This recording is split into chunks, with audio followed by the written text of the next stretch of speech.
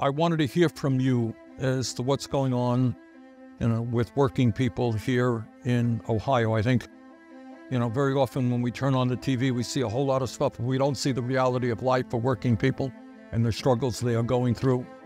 We don't hear much about how the people on top are doing phenomenally well, while so many of our people are struggling.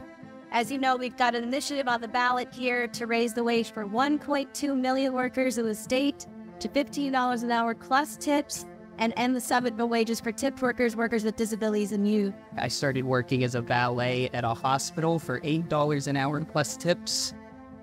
Tips were very inconsistent. The lowest I ever got for an 8-hour shift was $4.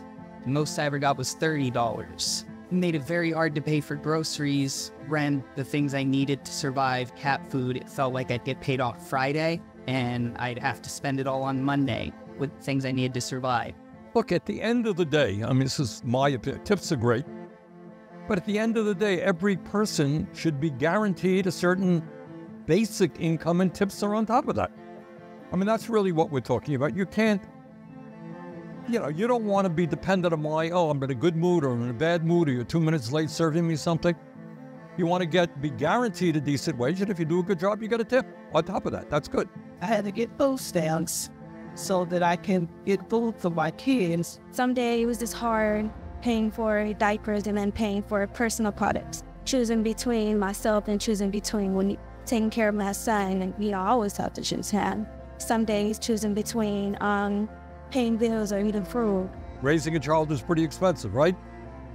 You got food, you got diapers, you got all that stuff. It's tough when you gotta go to the grocery store and make life decisions. Raising the minimum wage to $15 an hour ain't gonna make anybody rich, right?